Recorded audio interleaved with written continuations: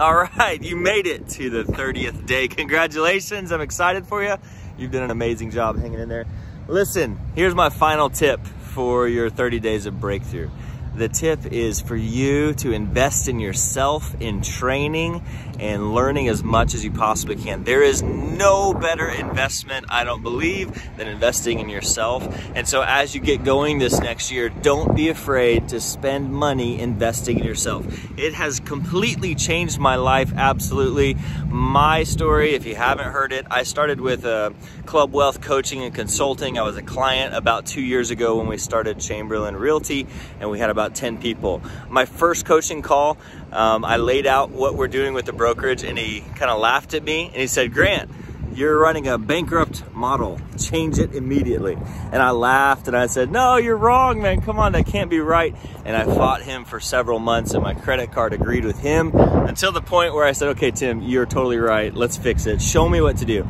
And I expected some big changes, but all he really did was help me tweak a couple little things, which then made a huge difference in the life of the business and helped us to grow very quickly and got us to where we are at today. So today, as I make this video, we just hit 2 years as a brokerage, and we have 116 agents in the company today within 2 years' time, which is crazy. And this morning, I just looked it up, for the last 30 days of closed sales in the metro, we just hit number 10 within 2 years, which is crazy. And 100%, I mean, yes, hard work, yes, great systems, yes, great personality, character, and pulling in amazing people, yes.